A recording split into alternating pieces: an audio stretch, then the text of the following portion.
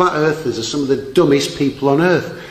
Okay, so if I'm honest, that's not exactly something I'd expect to hear from a flat earther in one of his own lectures, but it did get me intrigued, and I'm glad it did, because what followed, it really was it. The worst flat earth video I have ever seen.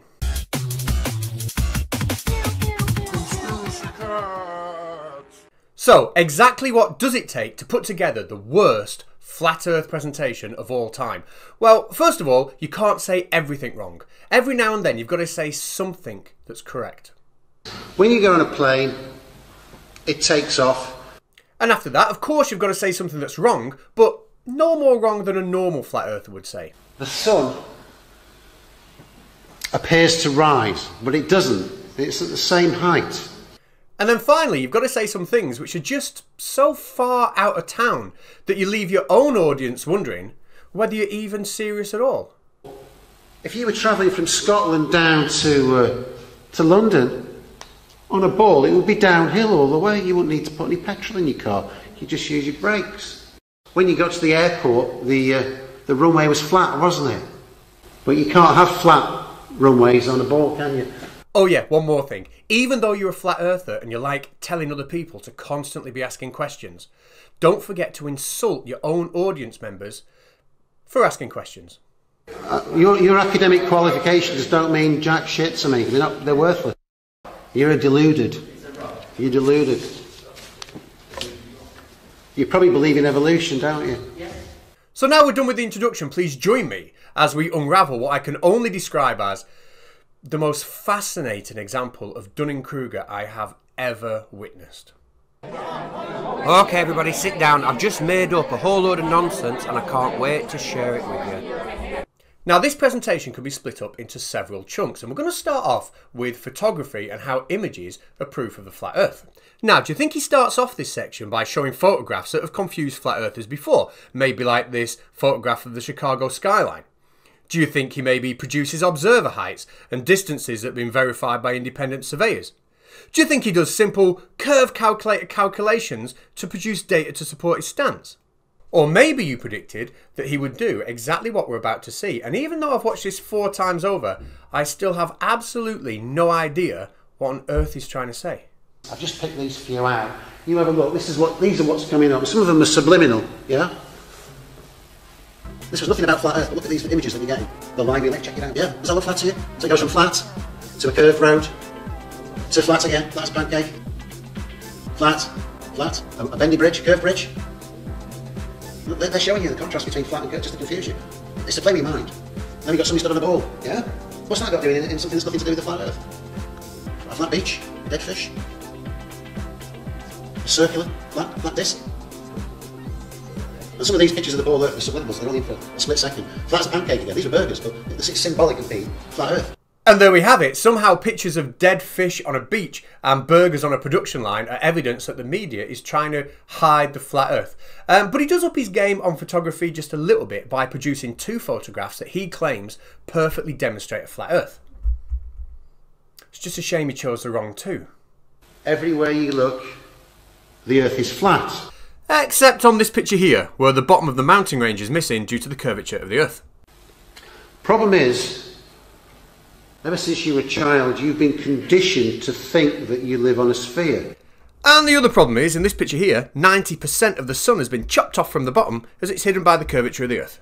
Anyway, that last photograph does bring us on to the next section in this presentation, and that is the sun. Yes, that last picture definitely left me with a burning question. So how does he explain the sunset then? On a flat earth, what is actually happening?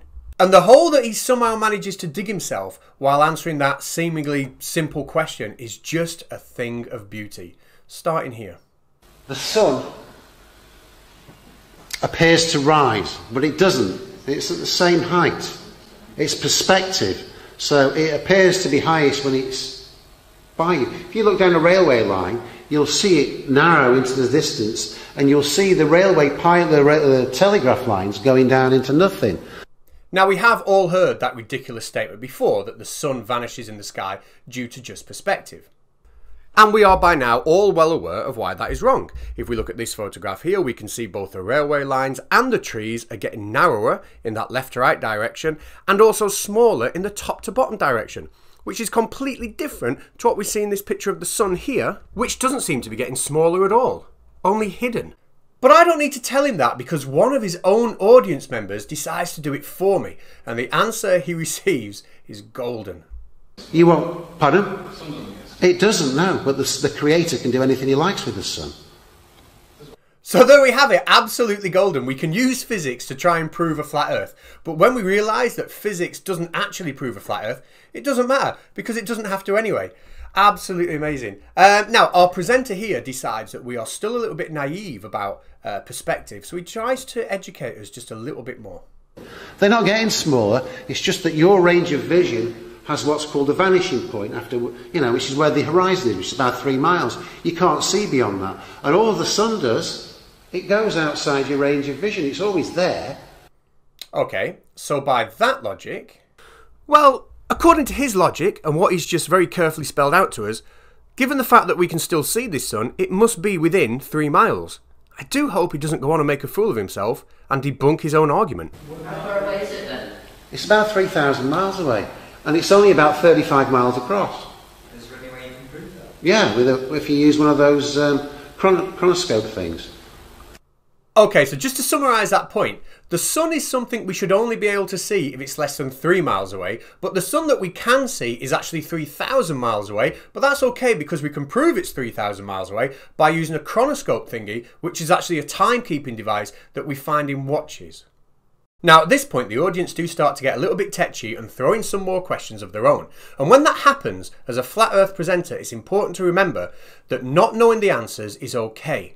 But what's not okay is admitting it. If you don't know an answer, you must do the only thing left to a flat earther. And that is make up the biggest load of nonsense you possibly can. What happened with the eclipse of the sun about 15 years ago? Yeah, they reckon that there may be what's called a black sun in the sky which causes it. Well, flat earthers are some of the dumbest people on earth. Now, smelling blood, the audience take the lecture slightly off topic by asking even more pretty sensible questions. He basically saying that Richard Branson's projects say people aren't into the upper atmosphere. That's not going to happen. No, he's already tried. It bounced off the upper limits. Okay, so the Virgin Galactic test flights that have reached the edge of the atmosphere haven't actually reached the edge of the atmosphere. They just bounced off some sort of ceiling or dome or container. I wonder what Richard Branson thinks about that. It seems like an awful waste of money. Wasting his money then. Yeah, but he don't know. Oh, that's right, he doesn't know. Silly me, yeah. It turns out that some guy in Blackpool giving a flat earth lecture is privy to more inside information about the Virgin Galactic test flights than Sir Richard Branson himself. It all makes perfect sense. Anyway, I wonder how high up the dome actually is. How high up do you think the ceiling is then? It's about 100,000, about 10 kilometres. And then, Right, now first of all, make your mind up. Second of all, if you meant 100,000 feet, that is about 30 kilometres, which is about 19 miles. If you meant 10 kilometres, that is just over 6 miles. But either way, it wasn't that long ago that you were saying this. How far away is it then? it's about 3,000 miles away, and it's only about 35 miles across. So now this magic sun that we can actually see is something we shouldn't see if it was further than 3 miles away, but we do see it even though it's 3,000 miles away, and now 3,000 miles away is almost 3,000 miles above the dome. This is all getting very complicated. Flat earthers are some of the dumbest people on earth. Anyway, that was the sun dealt with. Next topic. You believe in gravity. Why do you believe in gravity? Well, to put it simply, it's because we understand its behaviour very, very well. We've also detected gravitational waves at LIGO, and we can use this equation here to make accurate predictions in the real world. Can you tell me the mathematical formula for gravity? Yeah, I just did show you. It was this equation here. Anybody tell me the mathematical formula for gravity? Yep, it's this equation here. It's not difficult to find. It's not hiding. I'll tell you what, I've looked for it on the internet trying to find out Einstein's maths for it. It ain't there. Right, it appears that that's gravity well and truly dealt with then. Before anybody posts this in the comment section, I do realise that that is Newton's equation and not Einstein's. But let's remember, Newton's equation tried to describe to us what we see, whereas Einstein's work was more about why we see it. They're not mutually exclusive, as many flat earthers would have you believe. Anyway, next topic. So you're looking out the window of Concorde. If the Earth was a ball, you're going to be looking down to the horizon. But the horizon is always at eye level. It doesn't matter whether you're on the top of Mount Everest or on the ground, you'll see the horizon at your eye level.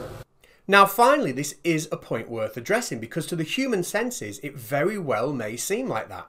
And here's why. So for somebody who's about 6 foot tall, the horizon is about 3 miles away. So simple trigonometry that we learn at school tells us that to see the horizon, we've got to tilt our eyes down by only 0.03 degrees. Now this is such a small angle that the human brain just can't differentiate that from looking level. Now Concorde flew at about 60,000 feet, and if we put that into the curve calculator, we'll see that that puts the horizon at just over 300 miles away. And the very same, very basic trigonometry tells us that from that height, if we're going to look at the horizon, we have to tilt our eyes down by just 2.17 degrees. Now, if you want to know what that looks like, it looks like this, the angle between the blue and red line here. Again, almost impossible to detect without proper equipment. But luckily, we do have proper equipment. So for the second video on the trot, I'm going to be recommending a Wolfie 6020 video. He is a professional pilot, and this is the view from his cockpit as he's using state-of-the-art technology to show the horizon drop. This video is linked in the description, and I suggest you go and watch it. And it appears that the view of the horizon from a plane isn't the only thing that debunks a globe Earth. Apparently flight paths do as well, as our man is going to go on and explain, until he gets debunked by a member of his own audience. And your conventional map, let's see what these routes look like. So, here we have Santiago, South America.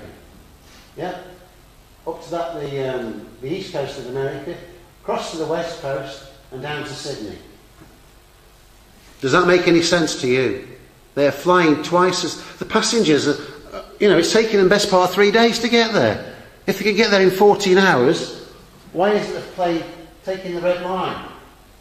Well, there could be a number of reasons the plane is choosing that flight path. For example, economics. You know, ask yourself, would it be cheaper to have one plane fly all 3 routes, or 3 planes each flying those routes individually? Who knows? But the bigger problem you've got here is that you think the red line is the quickest point between A and B. Now, what you've got to realise is that when we turn a globe into a flat map, you distort the picture. And that means that the fastest path between these 2 points on a globe is anything but your red line. Anyway, don't listen to me. Why don't you harass one of your own audience members and get them to debunk you? Lady at the back, come on, explain this. Yeah, because Use your degree to tell me why they're going this crazy route. Anyway, before she gets up and does that, a little bit of information. Now at this point, what I've got to explain is he has taken this flight path shown by the yellow lines and plotted it on his own flat Earth map so it looks like this. Now his argument is that planes will always take the shortest path between 2 points, which is a straight line, and it turns out that with this one particular flight path on a flat Earth map, that's exactly what happens. Oh dear, I do hope that the lady from the back doesn't get up and immediately point out a flight path that makes no sense on a flat Earth. Right. This is the actual map used by the USGS. Okay, then explain to me then why, when you go from Britain to Australia, you go that way, then that way, and then over there, rather than go straight that way. I'm not talking about Australia, I haven't plotted that one on. Yeah, let's not talk about Australia, because to be fair to the guy, he probably didn't even think as far as double checking his idea against more than one flight path. She's so mean. Anyway, next topic. Somebody give me a planet. Uranus. Why aren't there any photographs? Of Uranus? They're not real, they're composites. And NASA admit the photographs are composites. Except this one, taken in 1966 by the Lunar Orbiter 1. But that doesn't matter, because even though our presenter here doesn't believe that any pictures of planets are real, that doesn't stop him hand-selecting some of the best artistic representations of planets on the internet and putting them together as a slideshow. Oh, look at that. You can see the Earth's moon from Mars. Somebody give me another planet. So you look at this picture, and you've got all this stuff in the background. Let's look at the next one. different colour again. Totally black on this one. There's no stars in the background on that one. Different angle this time. Shadows this time.